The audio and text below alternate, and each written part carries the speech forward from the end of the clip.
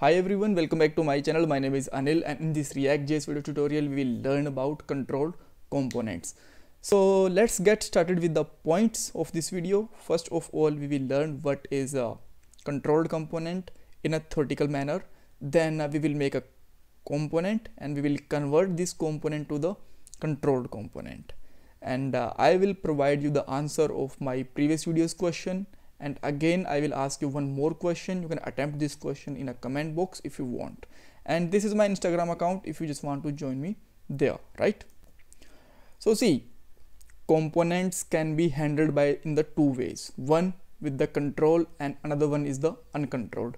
Whenever you will learn about a uncontrolled or controlled component in React.js, that simply means inside our components, we have some input fields, right? It might be only one input field or might be more than one input field. And when we will just handle these input fields with the help of React state, then we call them controlled component. And when we handle them directly with the DOM, then we call them uncontrolled component. So example of uncontrolled component, it's like handling an input with the ref, or in a jQuery you can just put a ID to any input field and get its value, right? And similarly you can get an input box value with in JavaScript with the help of get element by ID. These are the three uncontrolled component example, and we will learn uncontrolled example in a detail in the next video, right? So what is a controlled component? They are simple component that can handle by the React state, right? And I will show you that how we can handle with the React state. So now this is my output screen, and this is my app.js component. I'm just going to make a input field here, right? Like type can be a text, right? So in this component we have an input field, but still this is not a controlled component or either a uncontrolled component, right? So now how we can make it with the controlled component? When the value of this component will be handled by a state. Now you can see that this is a free state, we can put anything inside it, right? But if you just say let directly put here a value like this 100, right? And now if you want to change it, you can't change it, right? This is, you can say that a kind of constant or disabled input field, right? You cannot change any value. You can try with the backspace and all, right? So what I'm just going to do, I will handle this value with the help of state, right? And after that, let's say I just want to print this value, or I just want to send this value to the database, then I can do all these things with the state. So now let's import a use state hook, right? And just put here const val, and basically this is a destructuring of use state.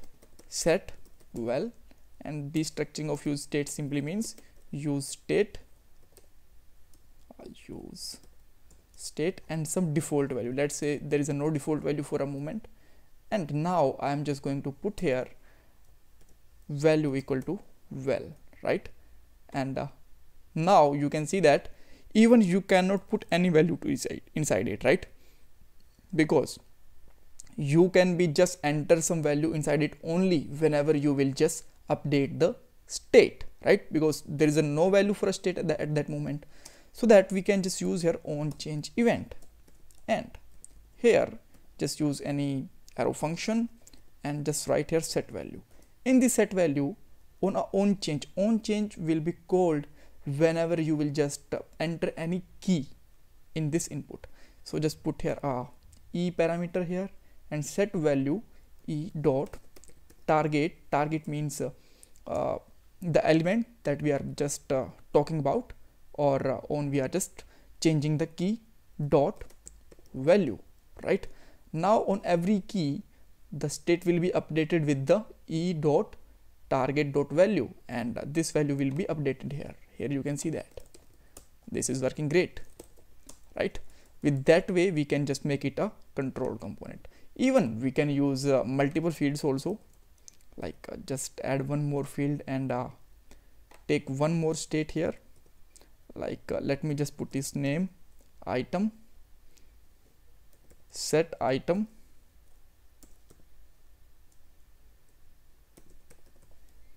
and just put a value in item and update it with the set item, right? And everything will be work fine in both of states. This is working fine, this is working great. All right, so with that way you can just make your component controlled. And what is the benefit of doing this? So at that time you don't need to just make a complete form and make a submit button and get the value by ID or by the reference kind of things, right? So this is pretty simple. And even just remove me one field so that I can just show you everything in a simple way, right? So let's say you just want to print this value or get this value. How you can get it? Just simply put here, let's say, let me just write here h1 tag and just put here its value, like, well, whenever you will just write something here like anil Sidhu, this value is actually printing here, right? It's working like a two-way binding in Angular, right? So that's simple way to control our input fields with the state, and that we called it controlled component. If you still have any kind of confusion, you can ask me in the comment box. Don't forget to subscribe my channel and like this video value. And in last video I asked that how we can use a forward ref with the class component. This is still as similar as in functional component. You just need to make a wrapper react dot forward ref with the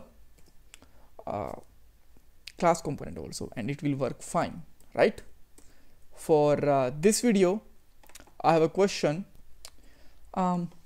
As you can see that this is our functional component, so can we use this controlled component functionality inside a class component also? If yes, just let me know how we can do it. And if you still have confusion, you can ask me in the comment box. And if you need this questions answer, read it on a Google, otherwise you can ask me in a comment box again. So don't forget to subscribe my channel, like this video. Bye bye, take care, God bless you.